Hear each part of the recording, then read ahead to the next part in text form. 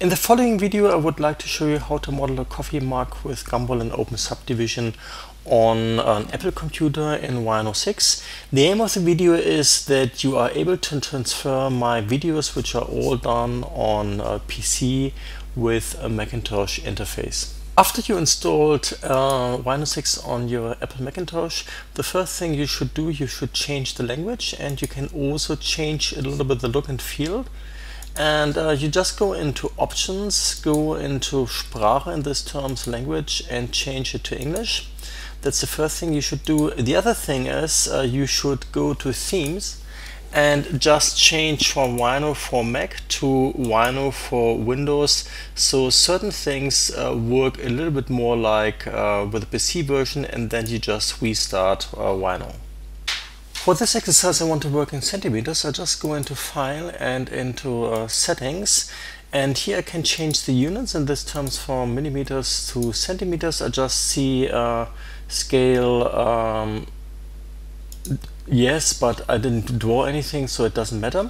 So absolute tolerance is 0.001, so this is already really precise. 0.001 would be also fine. This is more precise than 1/10 of a millimeter, but anyhow, you can change it here. The grid I also would like to change. I would like to have a grid count of 50. If you zoom out, you can just see what's happening. I just enter 50 and it's getting smaller.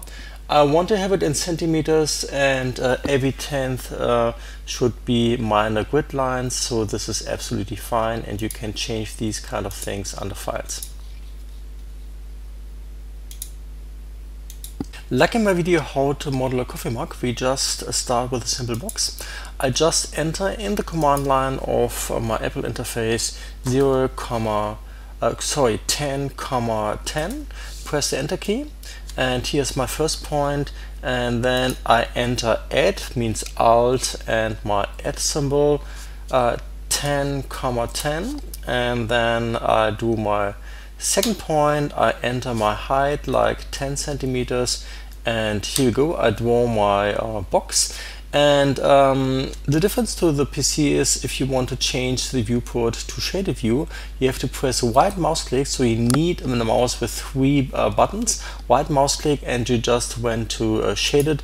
Apart from this, you can double perspective, and with a double click again you go out of the full screen, and this is quite similar.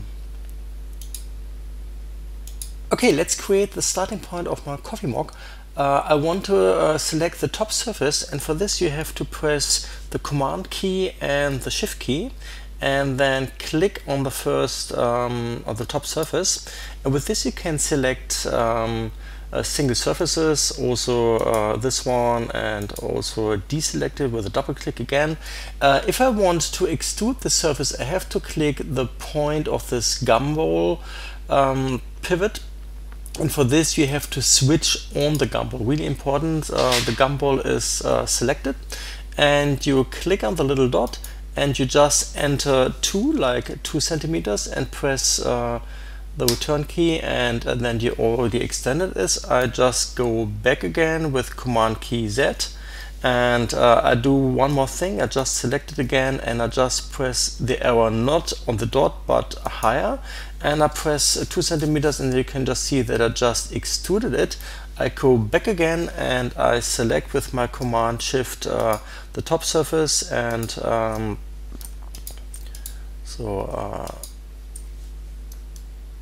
sorry, it was my mistake, it was not Shift. I enter again 2 centimeters, and here we go. So the next thing I want to do is I want to insert my surface and be able to create my hole. The next thing I need to have an insert of 1 centimeter around the whole object, and if you want to scale it, you have to press this, the Shift key, and if you don't press the Shift key, you only scale in one direction. So I press the Shift key, and I just enter 0.9, and with this you just scaled it down in a uniform way on all sides. And the next thing, I would just like to move my surface and snap it to the outside corners. You have to need to have the gumball activated, and you have to do another thing. If I just move it, you can just see oh, it snaps, and the reason why it snaps, it only snaps with me and probably not with you. The reason why it snaps, and I just go back, by the way, is because I set up one thing already before I tried it. What you have to do is you have to press right mouse click, and on the PC you have to press it long, but here you have to press it fast, and you have to activate snappy debugging. What you have activated when you started Rhino first on the Mac is smooth debugging. Go to snappy debugging, otherwise you can't snap the corners. And if you switch this on, you can just see that you can just snap to every selected corners, and I just choose the corner not close to my it doesn't have to be on the same line, it can be anywhere. I just have to find the right height for snapping. So I want to extrude it 9 centimeters down, and I just enter -9 centimeters and press the enter key, and in perspective I just show change from shaded to ghosted, and this already looks quite good. What I didn't show at the beginning is if you choose your gumball, it's really important in your object snapping that you entered already a value. For example, I had chosen end, near, and point. Near is probably not really a good idea, but midpoint is probably better, because near with near you can't draw precisely anymore. Depends on what you want. And starting from now, I'm just a little bit faster now, and I just finish to the point like in my video. So I just extrude the surface, I just click on this dot, and this time I say -2 centimeters because of the direction of the green arrow, and I just choose this surface again. I hold my shift key, and I just and this time I wanted to do it differently, I remember. I just scale it in the Y direction, and then in the Z direction, somewhere like this. I think this is how I did it in my video, and you can just see it's not a good idea to have snapping on. So I just say here in my menu disable all, and that's better. So I just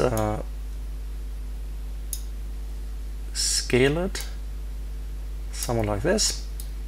So I enable it again, and now I move this surface to the front, and I have my snapping. That's a really big handle, by the way, I'm not really sure. I make it a little bit smaller. Oops, somewhere like this. And I should have had disabled it again, because there was a snapping going on, not a good idea. So sometimes disable is good. So this is what I wanted to do, and again I just select my surface, and I will extrude this, and just roughly like this, and I select the middle surface, and here again I just extrude it -2 centimeters, somewhere like this. I choose my top surface, and here I just enter a value with shift key of 0.7, somewhere like this, and move it again up to this level, and same here. I select my surface, and I just shift key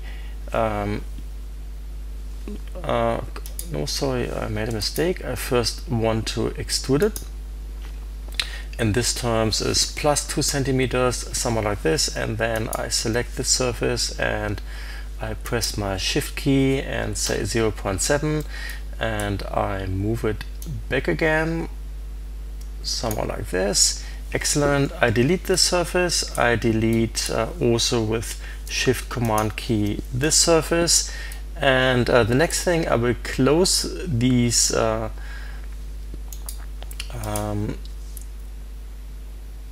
surfaces, and just do it like this. I move this up to this point. Couldn't see it properly. Important, I deselect my my line. Really important. I select the next one. Everything is better explained in my video how to model a coffee mug. I just want to get to the same point like in the video. So always deselect, otherwise it does not work. Everything else is explained. I just extrude this. I deselect again, important, and here I select the top line, the top edge, and I just extrude it to this edge, and I think this already looks quite good. So the last thing we want to do, we want to transform it to a smooth freeform model, and we use a subdivision. And if you use subdivision, you can't do it with an open poly surface, you have to do it with a closed poly surface. So what we do is we select the coffee mug, and we hold our Shift key and select also the additional surface which we're still not a part of this. So actually the surfaces we do, and also this one, and we just go to join, and here we go. We can just see we have a closed solid poly surface. So really important, you had to select the additional surfaces before. So the last thing we do, we just want to use the new command 2subd. I have to transform my model to a mesh model. I just enter mesh, and so this is the advanced models. It's just fewer polygons, and I just say okay. I just move my open sub model to the right side, and I just select my closed mesh, and I enter the command 2subd. Delete input, yes. I just say done. It looks different than the PC version. I'm not really sure why. From my point of view, it doesn't deal so well with the mesh structure. It's not really as smooth and nice like with the PC model, but I can't make it better right now, and I think this is fine for the start. So the very few last things, you want to get a nice visualization out of this. In the property panels, I just see the viewport. I just open this menu, and I just say show inspector panels, and then we are on the panel layout. You can also choose, for example, like rendering, and then you can just define what kind of dimension proportions you want to have. Not so important to me right now, but for me it's important that you can see that you can change these things here. I go again, right mouse click on perspective, and I just say rendered, and here we go. I just choose my layers again, and you can change the object to a different layer. You just click on this circle, and I think it's just related to my old Macintosh version. I don't have the right operation system. I think it's related to my old version of Apple. Okay, not bad. Okay, layer 2. Here we go. So my object is now on layer 2. I don't know if to press match. I don't think so. Anyhow, now my object is on layer 2. If I switch on layer 2, let me see.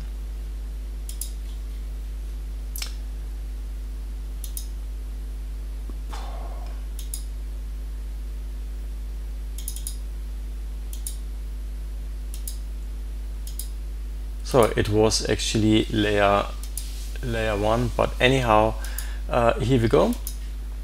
If you want to see it in color, you just go into shaded, and I just go back again, right mouse click into rendered. And the last thing I want to show you is how to make a viewport.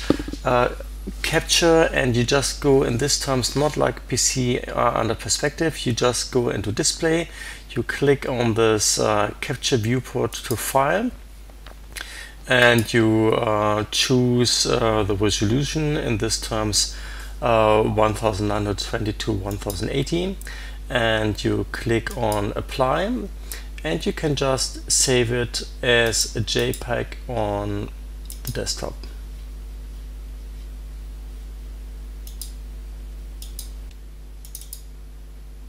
Okay, here we go, and thanks for watching.